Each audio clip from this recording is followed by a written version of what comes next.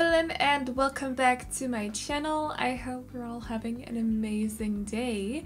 So today we are building another house. This is actually a tiny house. It's built on a 20 by 15 I think in Newcrest, and it's sort of meant for a teen girl, but you can have anyone living in here if you want to, of course. Just remember there's only room for one sim because there's only one single sim bed in this house. But other than that, yeah, it's just it's very cutesy. There's a lot of pink, a little bit of turquoise, but mainly pink, and then also white in the interior. And yeah, I just had a lot of fun building this yesterday, and I really like how it turned out. I think it's very cute. It kind of looks like a dollhouse a little bit, but I'm liking the vibes, so I hope you guys like it too.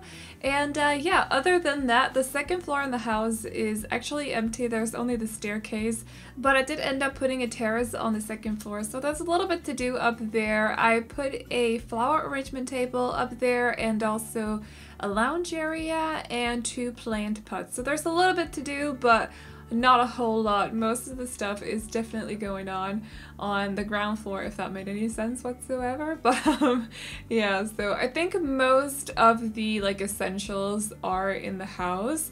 There's the dining area that I put outside because you'll see later on once we do the floor plan, but I was struggling a little bit with, you know, fitting in all the essentials in the house, and I did have to put the dining area outside. It's a very small house for me, so that's basically why I was struggling a little bit. I'm used to building, or I'm definitely used to building bigger houses, so this was a little bit of a challenge for me, but there should be everything that your sim should need. They also have a computer in the kitchen actually, so they got that at least, but other than that, it's mainly meant for a teen girl who really likes flowers and gardening and, you know, that kind of stuff. So I definitely went a little bit crazy with flowers, both inside the house but also outside, with both landscaping but also flower boxes. I feel like I added a lot of flower boxes, but you'll also see like flowers in pots and vases or whatever around the house as well. So it's definitely a very flower happy girl who lives in this house, but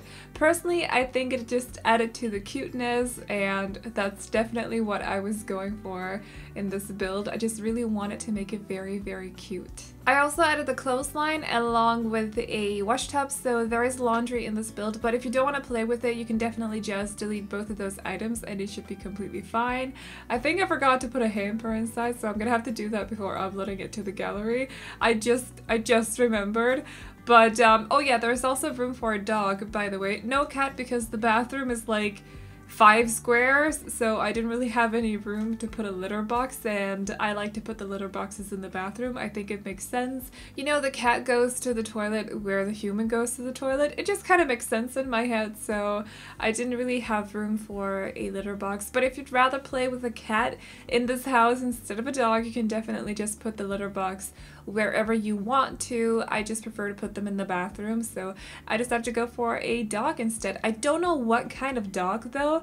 Do let me know if you have any suggestions for that. I kind of imagine her to have like a Yorkie or maybe a Malteser dog or something, but definitely do let me know. I still I asked about that on my girly loft build as well because I didn't really know what kind of dog she would have, and I'm still getting suggestions for that now. So I'll have like every day I'll have like 2 different dog breed comments in my comment box, and it's really funny, and I'm actually enjoying it because I really like dogs, so it makes me kind of happy. But yeah, let me know. So I decided to go for the more brown kind of wood for the flooring just because I feel like that color actually looks really nice with pink.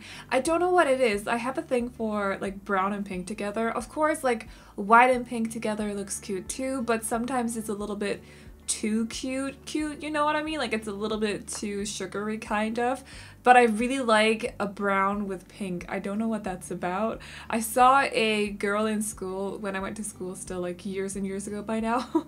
But anyways, she had this like dark brown hair and she was wearing a pink hoodie, and from that moment I was like, that's a good color combination. I really like that, so I decided to go for brown flooring. Random little story for you guys there, but anyways, so yeah, but I do like it. The flooring is from Cats and Dogs, by the way. We are using the new fence that we got with Strangerville for the terrace. I think the pillars too, or the columns too, are also from Strangerville, and then the windows on the house are from Cats and Dogs too. And also the siding on the house is actually from base game. It's one of those sidings that I never use because I don't know, I don't really like it, but we haven't gotten like a newer updated siding that came in pink, so I kind of had to go for it because I really wanted the house to be pink.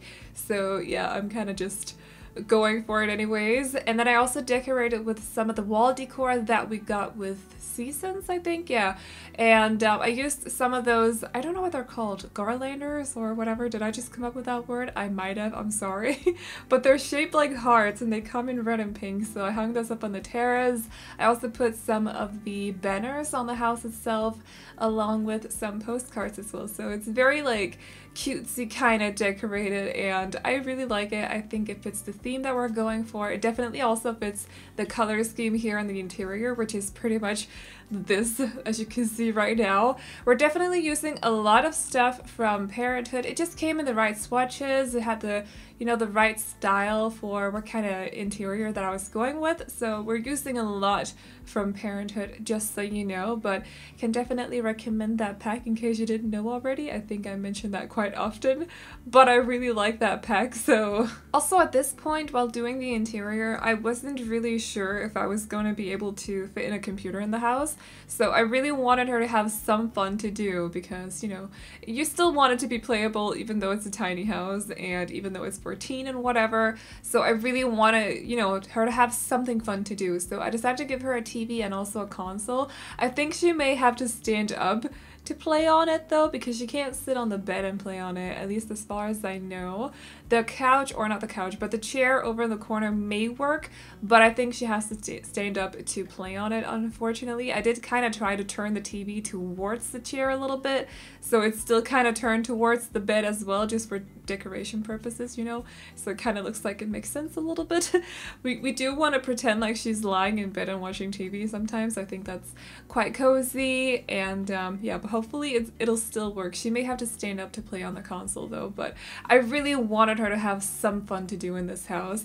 I also give her a music player for the same purposes, so she can dance along to the music playing on that or whatever. But then I realized that I'd actually have an extra counter free from clutter here, or I could make it free from clutter, so I decided to change it to one of the island counters instead, and I placed a laptop on it. So she does have a computer that she can also play on now, but I decided to keep the console in here anyway, so she's a little bit spoiled. She has a lot of fun to do in this house after all, but I just really wasn't sure if I was going to be able to fit in a computer in this house, so that's why I decided to give her the console to start out with.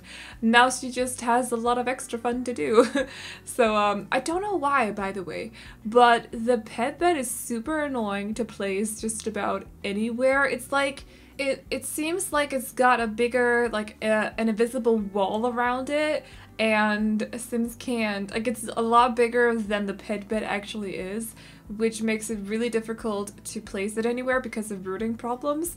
So I struggle with that pet bed, but I really wanted her to have one because I feel like she would spoil her dog just a little bit, so the dog would have its own bed rather than just lying on the floor, and it can't really lie on the couch outside on the terrace because that's a little bit cold and stuff during winter, so she needed her own bed. But it's definitely difficult to place that pet bed. Just wanna point that out. And as you saw in the kitchen just before, because I put a bookcase underneath the staircase, and also some clutter and also the food bowls for the dog, I didn't really have any place to put, you know, a dining table or anything. So during summer or spring or just nice weather overall, she can definitely just sit out here on the porch.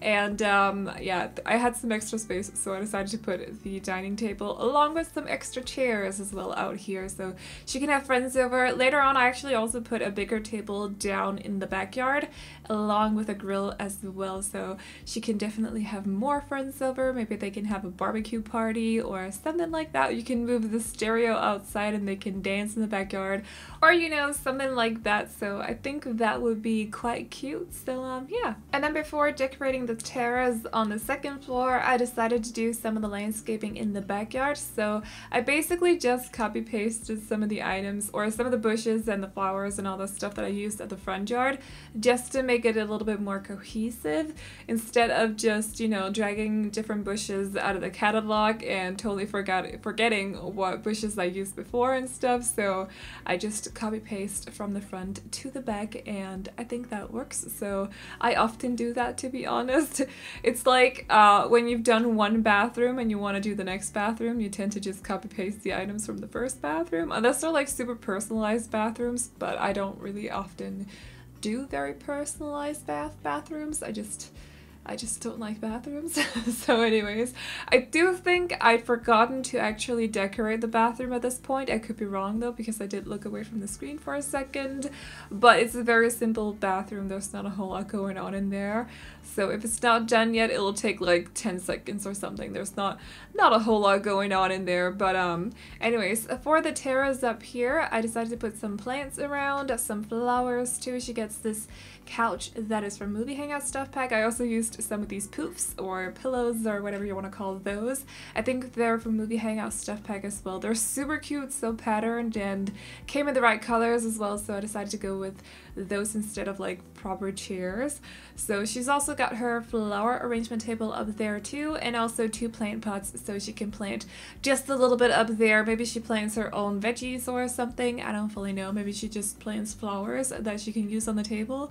That could be very possible. But other than that, I think I'm just placing down this table that I mentioned earlier here in the backyard, along with a grill as well, so she can definitely have some friends over for, you know, our barbecue party or something like that. I do some more terrain paint, and I also think I place some clutter in the kitchen because I completely forgot before, but I think that's about it. So yeah, if you like this build, you can download it off the gallery. My ID is AvelineYT, and you can also find it under the hashtag Aveline or AvelineYT. The Q&A part 2 will be coming up on the channel tonight, so if you're interested in that, definitely keep an eye out for it. There'll also be another giveaway in that video, so if you're interested in Strangerville, definitely go check that out. So I know it's been a little while since the last one, but I just haven't had time to edit it, to be honest, and it also bugged out on me again, so thanks Premiere Pro, much appreciated. But other than that, let me know if you got any suggestions for anything you want to see here on the channel by leaving a comment in the comment section down below. And I hope you guys enjoyed this video. Remember to like and subscribe and all that good stuff if you did, and I will see you all in the next one. Bye bye! Yesterday there was sun and there was rain, beauty in the mundane. And as the light startled our eyes, we let go of disguise. And now there's something in the air, and a sparkly shimmer on our skin, restoring everything within. Oh, dreamy, breezy, we go easy, easy on our tiptoes, undercover agents of the other, beyond gravel, beyond all.